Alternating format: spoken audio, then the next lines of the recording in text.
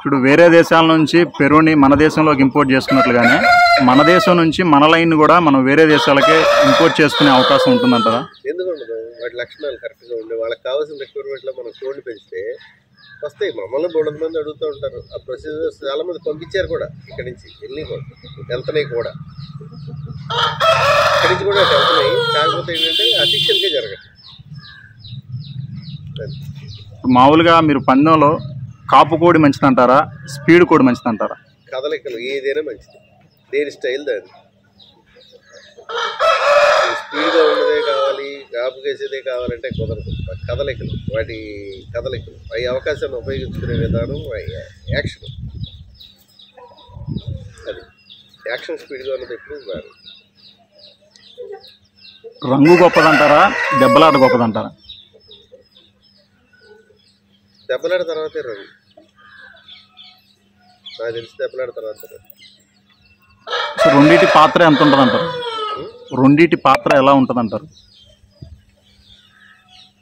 రెండింటి పాత్ర అంటే దెబ్బలాటదే, దెబ్బలాట ఎక్కువ. నేను ఎప్పుడు ఎవరైనా మీరు 10 మంది పందిగాళ్ళు తీసుకోండి, 10 మంది రంగులు ఫాలో అవుతారు. ఎవరైనా ఉంటుంది ఒక్కోడు. ఇప్పుడు నేను ఉన్నాను, నాకు పుస్తకాలు చూడటం ఎన్ని మైండ్లో అన్నీ ఉంటాయి తెలుసు, కానీ అవి ఫాలో కళ్ళ ముందు జరిగేదాన్ని నన్ను వల్ల చూస్తారు. ఒక్కోడు కాన్సెప్ట్ ఒక్కో, ఒక్కొక్క టైము వచ్చాలు ఒంట్లో వేసుకుని వేస్తారు. ఒక్కళ్ళ కాన్సెప్ట్ అది. కాకపోతే అందరూ రంగు ఫాలో అవుతారు. కాబట్టి వీటన్నిటికన్నా ముఖ్యం ఏంటంటే దబాయించి పోట్లాడే కోడికి రంగు లేదు. నాకు తెలిసిన నాలెడ్జ్ దబాయించి తనే కోడికి రంగు లేదు. రంగు 1, 2, 3 ఆపు పడకుండా, ఎత్తి పడకుండా ఆపు. 4, 5, 6 చేయాలి. ఏది చేయాలి.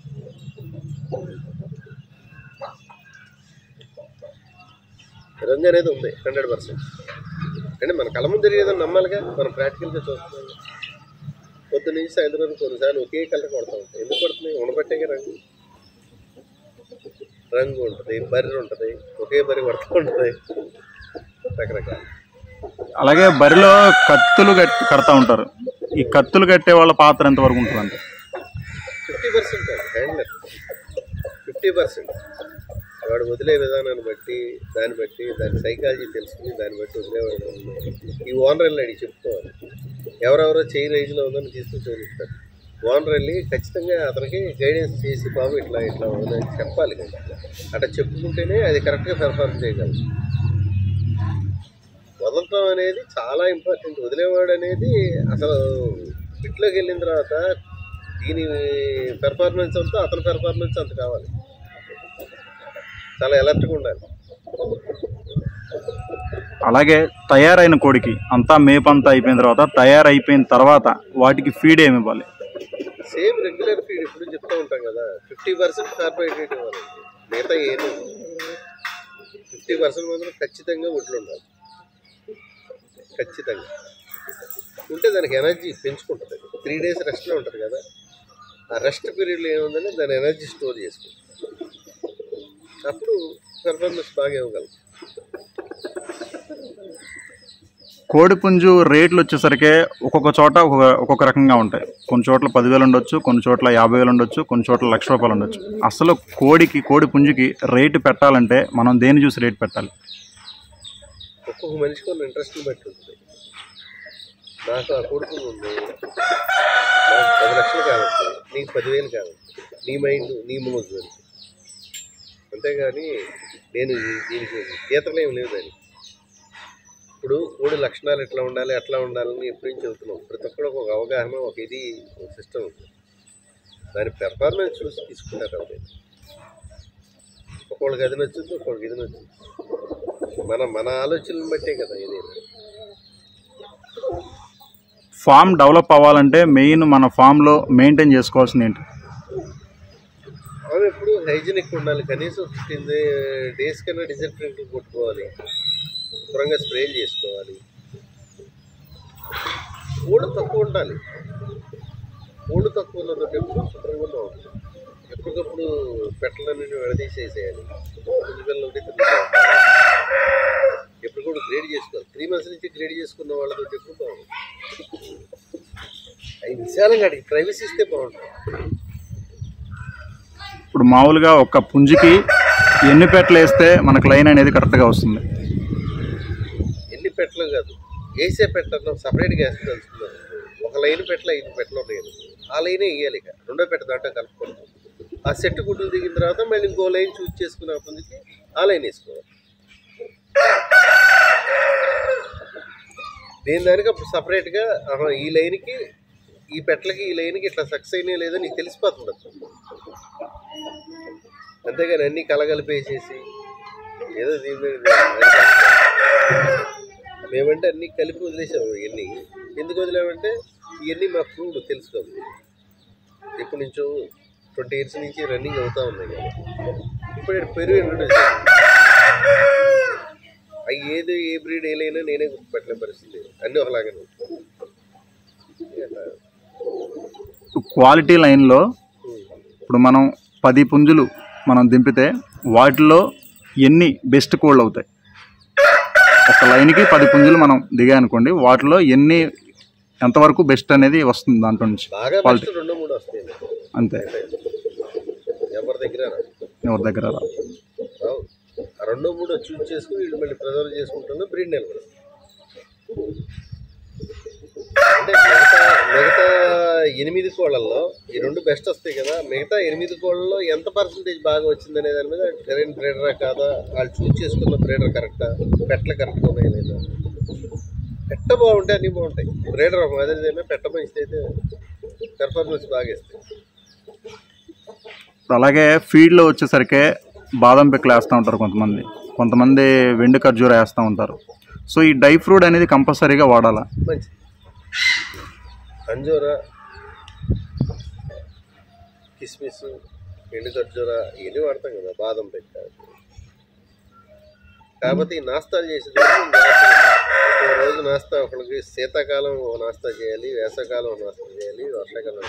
ఇది చాలామంది తెలియక ఇష్టం చేసేసి రోజు నాస్తాలు పెట్టేసి డ్రై అయిపోయి కోడి, మా కోడి తేలిక అయిపోయింది, ఎండిపోయింది, ఎగరట్లేదు, నాస్తా పెట్టుగా అంటే వాటికి నువ్వు ఇచ్చే దానికన్నా చాలా ఎక్కువ ఇస్తున్నట్టు లెక్క. ఏదైనా లిమిట్. పిచ్చి ఏ అసలు బాదం పప్పును ఖర్జూరా అంజూరా సపరేట్గా వేసుకుంటే నానబెట్టేసుకుని మీకు ఏ ఉండక్కర్లేదు, రోజుకో రకంగా తయారవుతుంది. కొంతమంది వాదన ఏంటంటే వాళ్ళ దొడ్లో అయితే బాగా పోట్లాడుతుంది కోడి, ప్లేస్ మార్చినప్పుడు కోడి పోట్లాడట్లేదు. ప్లేస్ మార్చడం సుత్తి అని కాదు, వాళ్ళు పెట్టే ఫుడ్, వాళ్ళు పెట్టే ఫుడ్. దీని ఫుడ్ ఒకసారి చేంజ్ అవుతుంది, వెళ్ళేబట్టి వాళ్ళ స్టైల్లో వాళ్ళు పెడతారు. వాటర్ చేంజ్, ఈ ఫ్యాక్టర్స్ అన్నీ ఉంటాయి. అందుకని ప్లేస్ మారిన తర్వాత కూడా పోటాటం అనేది ఉండవు. పెట్టే ఫుడ్ వెయిట్ తగ్గటం లేదా వెయిట్ పెరగటం, నువ్వు ఏ వెయిట్లో ఉన్న కోడి ఎట్లా పోటాడిందో ఆ వెయిట్లో ఎప్పుడు పోటాడతారు. అది పెరిగినా తగ్గచ్చు, బాగా తగ్గిపోయినా ఇంక తగ్గిపోయింది. అంతేగాని నేను వెయిట్ మేనేజ్మెంట్ అని చాలా వీడియోలు చెప్పాను, నేను చాలా ఇంపార్టెంట్. మామూలుగా కొత్తగా వచ్చేవాళ్ళు కోళ్ళ మీద వ్యామోహంతోనో లేకపోతే దీన్ని వ్యాపారం చేయాలనో డబ్బు కోసం చేస్తున్నారు. దాని మీద మీ ఒపీనియన్ ఒకసారి? డబ్బు కోసం చేసేవాళ్ళు ఆఫ్టర్ 50 చేయండి. ఆఫ్టర్ 50 ఎంతకన్నా మంచి ఇండస్ట్రీ. ఏంటంటే శారీరక శ్రమ తక్కువ, అబ్జర్వేషన్ ఎక్కువ. ఆఫ్టర్ 50 తర్వాత వాళ్ళు ఏం కొన్ని పనులు చేయలేరు కాబట్టి. కాకపోతే కుర్రాళ్ళు మాత్రం సాయంత్రం 1 గంట మీకు దీని మీద ఇంట్రెస్ట్ ఉంది, సాయంత్రం 1 గంట కాలక్షేపానికి చూడండి తప్పితే ఇదే జీవితంగా మాత్రం ఉండద్దు. టైం వేస్ట్ పనులు చేయొద్దు. ముందు బాగా డబ్బులు సంపాదించండి. డబ్బులు సంపాదించడం అన్నీ మీకు అడదైపోతుంది. మీకు ఎప్పటి నుంచి ఇంట్రెస్ట్ ఉంది సార్ కోళ్ళ మీద? 5th క్లాస్ నుంచి. మీరు మొదట వేసిన పందెం ఎంత ఇస్తారు చెప్తారా? 10 రూపాయలు మొదటి పందెం. 7th class. అలాగే మీరు ఫస్ట్ బ్రీడ్ స్టార్ట్ చేసినప్పుడు ఎంత కొన్నారు? బ్రీడ్ స్టార్ట్ చేసినప్పుడు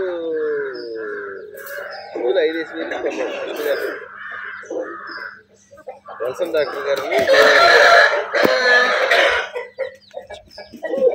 అసలు పెద్దలు వేశారు. వాళ్ళు అబ్బాయి నా ఫ్రెండ్ చిన్ని అని అతను నా ఫ్రెండ్. వాళ్ళ దగ్గర నుంచి 2 టేగరా పెట్టలు తీసుకొచ్చి దాంతో పూసేస్తున్నారు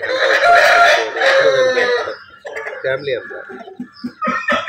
ఆ తేడా పెట్టడంతో స్టార్ట్ అయింది.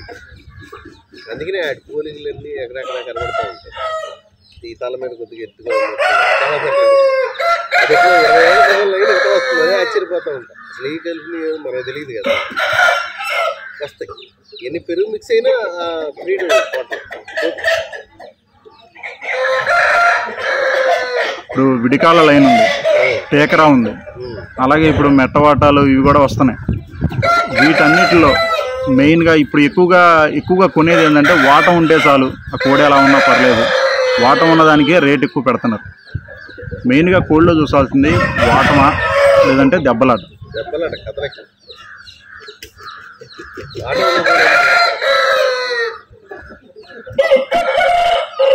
మెట్టతోకలు ఈ బాడీలో ఇది బేస్బాల్ టైప్ బాడీ, దోసకాయ ఇలాగ ఉంటుంది బాడీ. పర్ఫార్మెన్స్ బాగా చేస్తాయి, లైట్. అలాగే ఇయర్లీకి వచ్చేసరికి మీకు టర్న్ ఓవర్ ఎంత ఉంటుంది సార్ మామూలుగా? ఇప్పుడేమి లేదు, ఇవన్నీ కరోనా ఎఫెక్ట్ దగ్గర నుంచి మొత్తం అందరూ బాగుండాలిగా, రైతులు బాగుండాలి, రేంజర్లు పోయి ఫైనాన్షియల్ ఫ్లో సరిగ్గా లేదు. ఇదే కాదు కదా నేను దగ్గరే చెప్పేది, ఎలా మెరుగా తింటూ రావద్దు.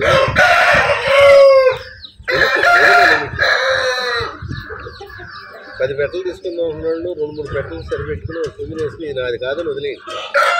అయ్యో అంతేగాని ఇదే బిజినెస్ అనుకుంటే దాని మీద కాన్సన్ట్రేషన్ ఆ పద్ధతి లేదు.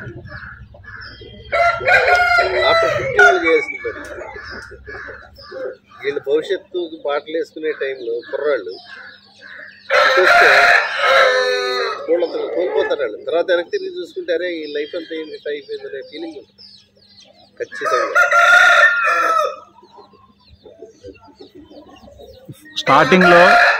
స్టార్టింగ్లో చూసుకున్నట్లయితే పెరుగు అనేది చాలా ఎక్కువ ఎక్స్పెన్సివ్ అయ్యేది, ఎక్కువగా రేట్లు ఉండేవి పెరుగు కోళ్ళకి, ఇంపోర్టెడ్ పెరుగుకి. ఇప్పుడు చాలా తగ్గిపోయిందని చెప్పేసి బయట మనం చూస్తున్నాం. చాలా చెత్త చెదారం అంతా మార్కెట్లో పెరుగు అంటే పెరుగు కోళ్ళు అలాగే ఉంటాయి, ఉండవు. మన ఆంధ్రాలో అందరి కోళ్ళు అందరి కోట్లు ఆంధ్ర నుంచి కోడి వచ్చిందంట. ఎవరి దొడ్డు ఏ కోడి వచ్చింది ఎవరికి తెలుసు? 100కి 99 చెత్త ఇక్కడికి వచ్చింది, మంచిగా రాదు. ఎవరి కానీ ఫీలింగ్ ఏ మంచి తెచ్చుకోవాలి.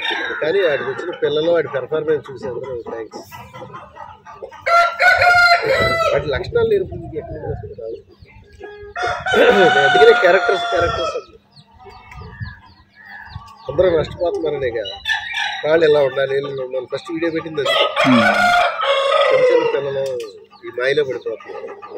అంటే ఎక్కడి నుంచో తీసుకొచ్చిన వాళ్ళు అమ్ముకుంటానికి ప్రమోట్ చేసుకుంటానికి ఇరవై ఏదో చెప్పేదో చెప్తారు. కరెక్ట్ కాదు. అన్నదైనా పెరిగిదైనా ఏదైనా వాళ్ళ లక్షణం.